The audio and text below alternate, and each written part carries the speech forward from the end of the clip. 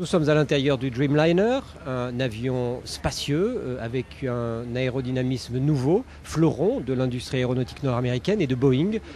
Expliquez-nous quels sont les types de marchés que vous visez avec cet avion.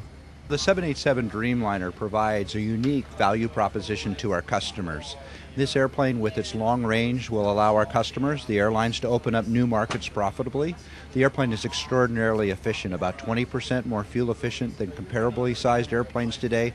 Because of that efficiency and other things we've been able to reduce costs, we're going to help our customers become more profitable. Cela veut dire que c'est un avion plus écologique. It's a great environmental partner. 20% less fuel means 20% lower carbon footprint, and this airplane's actually 60% quieter than other airplanes today. And then finally, this airplane's going to be a special experience for passengers. Not only the way it looks inside, but I'll tell you, at the end of maybe a 10 or 12-hour flight on the Dreamliner, you'll feel a little bit better than other airplanes. Les pilotes ont-ils exprimé leur soin dans la conception de cet avion? Well, what we've done with the pilots is we wanted to make sure that we have consistency with our other Boeing models so the airplane will be safe and reliable. But in fact, not only do we provide a wonderful flight deck, the office of the pilots, we actually have a rest area above the ceiling, above our heads, so they can rest on long flights.